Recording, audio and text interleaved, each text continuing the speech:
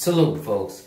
It's your boy, the Insurance Junkie, your fiduciary fella, the all-star advisor Alonzo Hall, and today I'm going to address some reasons you can't get life insurance.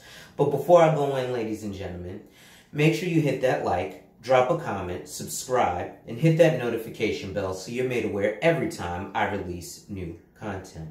And as always, share, share, share. Lastly, to schedule a one-on-one appointment with a licensed financial professional, the links are in the description. So reason 4 is chronic illness. If you're currently suffering from a chronic illness and apply for coverage, many companies will deny your application. This is a large risk for carriers, and unfortunately, most don't want to take that chance.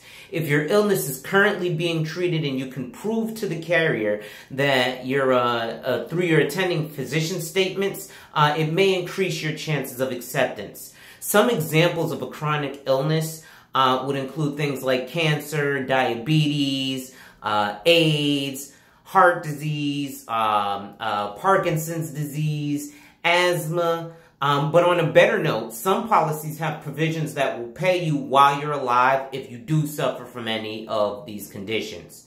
Now, I stress again that each carrier is different, so be sure to explain your current medical status to your independent agent, and they'll do their best to place you with the right company.